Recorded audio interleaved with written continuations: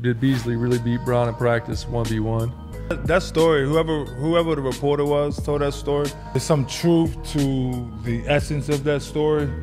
Me and Bron, we ain't never played one-on-one in front of people, you know? So the story was, one day we was in, you know, remember when I first got here, I was on Bron ass, like, and not on no, like, I think I'm better. Dog, I used to be on his ass in practice. Everything he did, like, I'm guarding you, I'm guarding, and, you know, one day he came, you know, I think it was, you know, off the back or something, you know, we had back and he was tired and he just yelled out, like, Mario Chalmers is guarding me today. Looked me dead in my face. And I said, I ain't hearing shit. And I got in my defensive stand. And he looked at me, Mario Chalmers is guarding me today. And Mario came and brushed me to the side and I just went over there and guarded CB. It was like, all right. You know.